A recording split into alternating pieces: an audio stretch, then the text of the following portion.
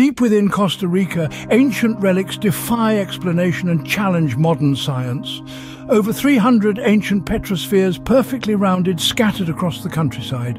Crafted with astonishing precision, these monolithic spheres were shaped from hard granodiorite rock. But with what tools and for what purpose?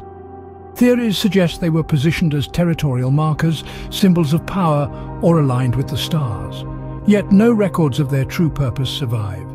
Meticulously placed, some believe these spheres align with the stars, pointing to a sophisticated understanding of astronomy. Experts remain divided. Were these spheres mere status symbols, or did they play a crucial role in an intricate cosmic map?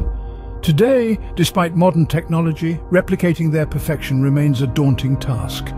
A humbling reminder of the ancient artisan's skill. A marvel of ancient engineering, or a doorway to rediscovering lost knowledge.